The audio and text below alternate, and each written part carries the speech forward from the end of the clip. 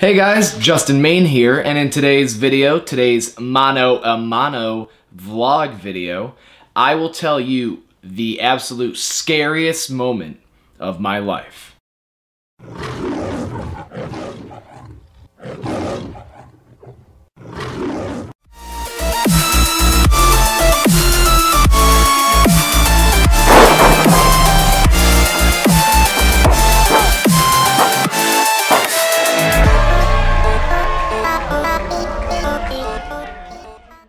Hope you guys had a great weekend. Just a few updates and a few things I wanted to talk about before I get into my story. Number one, these badass Jurassic World Fallen Kingdom Cheez-Its. Literally just went to Meijer today and I found these on the shelf, and they have these cool little Jurassic Park character designs on there. So pick these up now. Cheez-Its are one of my favorite snack crackers of all time. So if you combine Jurassic Park and Cheez-Its together, I'm probably going to eat it. I'm probably going to eat a whole damn hell of a lot of it. This is also really exciting to me because this means that Jurassic World Fallen Kingdom merchandise will be out soon. So I'm going to be broke. Second cool thing that I found, finally, were the Jurassic Park Pop Vinyls. I got Dennis Nedry and everybody's favorite chaotician, Ian Malcolm, when I went to Chicago over the weekend. They were out of it at the store, but I also ordered the Jurassic Park T-Rex pop vinyl, which I am super excited about. So I'm waiting for that to come here. Just, again, they didn't have it on stock, but I am also going to be extremely broke after I collect all of these because I am a huge pop vinyl fan. And the fact that I've always wanted a Jurassic Park pop vinyl is really exciting to me. So I can't wait to have the entire line. I'll probably have two of everything because I want to display some and then keep some in the box because I'm a nerdy collector, and that's what nerdy collectors do. We do irrational things because we love a certain thing, and my certain thing is Jurassic Park. Also, if anybody has eyes on Sexy Malcolm, please let me know. Last but not least, I finally got the Jurassic Justin t-shirts back in stock after a lot of demand. So if you are interested in purchasing one yourself, I'm selling them for $20 online, flat rate, and it includes an 8x10 if you order online. I have sizes from small to 2X, so please let me know if you're interested. If you do want to purchase one, just let me know on Facebook, Instagram at JustinMainOfficial, or Twitter and Snapchat at JustinMainOff.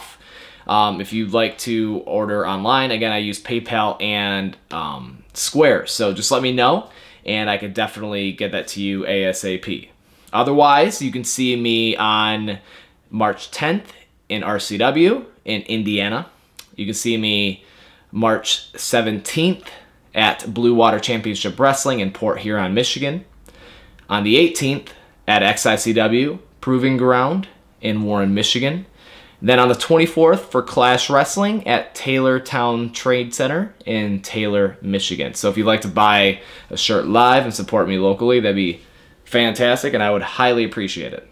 All right, so for today's Mano A Mano subject, it is going to be about the absolute scariest moment of my life. And no, I do not mean the morning after a huge Mediterranean food binge. While that is scary, that is not what I'm talking about. What I'm talking about is the scariest moment of my life, and it occurred in a wrestling match back in 2011, I believe.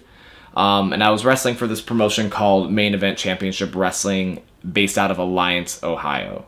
My opponent for that evening was Christian Vaughn, and if you know anything about Christian Vaughn, and hopefully you guys know about me because you're watching my channel, but if you know anything about us, we have a tendency to be a bit snug, which means that we hit a little bit harder in our wrestling matches. So especially between him and I, we always had a common goal of trying to one-up each other. So that was a story that we always like to tell in our matches. And in this particular one, I believe it was actually also our first official matchup. It kind of came to a head. where during the heat, okay, so if you're not familiar with what a heat is basically where the bad guy or the heel of the match is taking over and beating up the good guy or the baby face. I was a baby face, Christian was a heel, and during the heat we had this one moment where he was going to give me this big lariat or a clothesline, which is basically where the guy takes his arm and basically tries to kill you. So we had the spot where he was going to give me a lariat, and if you've seen any of my prior work, which I'm hoping you have, then you should know that I have a tendency to over-rotate or over-flip on certain moves. I like doing it because it makes the move look more impactful, and I think it just makes everything, I think it adds a little bit of flair to my style and to my matches. So I used to do these all the time, and I never had an issue. So I would over-rotate, sometimes I'd even land on my shoulder and it'd look like I landed on my neck, and I was completely fine. I had this whole process down pat, I never had any issues with it. It was never a big deal. But in this one particular moment, when I took this move, two problems occurred. Number one, I went straight down as opposed to taking a second to bump. So I didn't give myself enough time to prepare for it, and I just went straight down. Number two, Christian hit me a little bit harder than I was expecting, and it, again, sent me down a little bit faster than I could control.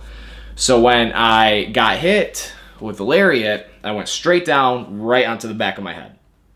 I didn't roll to my shoulder, and I knew something was up as soon as I came to, about 10 minutes later. Everything was a blur. It was a black. I mean, everything went straight black as soon as I hit. And then I came to about, like, from what I was told, about 10 minutes later, and I was looking straight in the eyes with my girlfriend at the time, who was also my my ring manager. And I was looking at her dead in the eyes, and I remember my hand being outstretched right in front of me. I tried to grab her hand. She tried to grab mine, and I couldn't move my fingers at all. So I looked down and I tried to move my feet, and I couldn't move my feet. It was at this point that I realized that I was paralyzed. And, you know, yeah, I had fears of anything with stingers like bees and wasps, heights, many a moon ago, failure, abandonment, all that stuff. But nothing compared to how scary this exact moment was when I thought that I was paralyzed from the neck down for life. I started processing what that meant, which basically means that I'd have to retire, obviously, but I wouldn't be able to play with my kids. I wouldn't be able to move without help.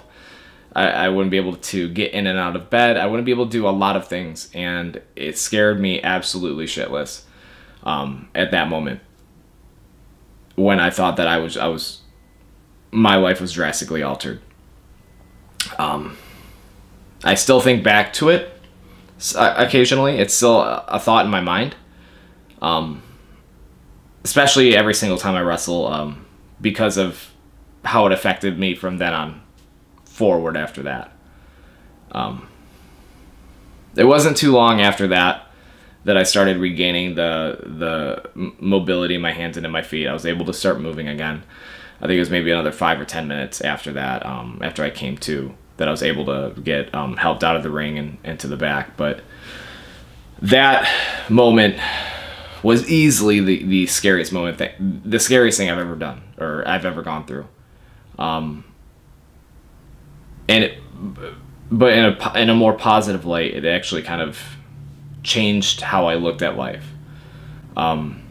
Prior to that, I never really realized what being in the moment meant. And then after that, I started really thinking about how much I was missing, because I was always constantly worried about the future or what happened in the past.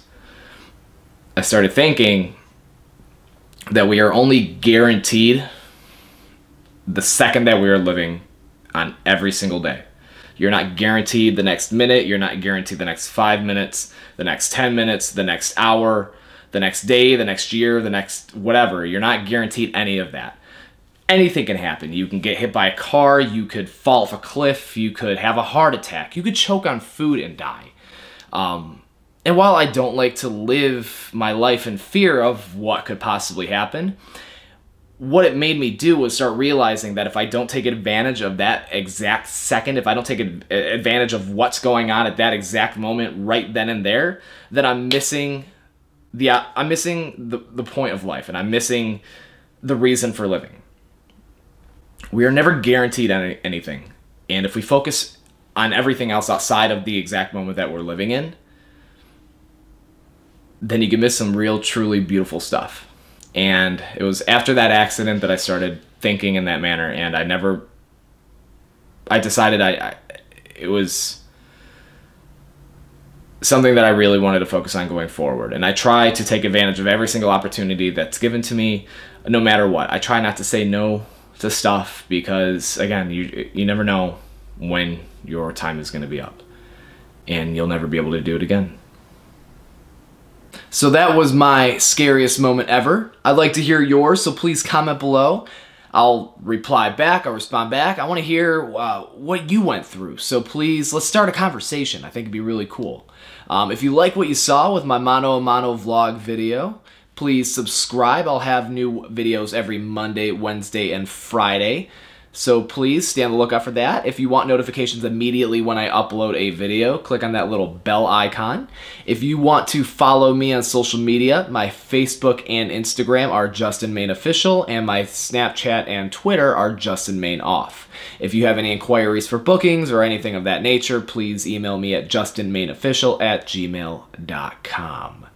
Until next time, guys, stay starstruck.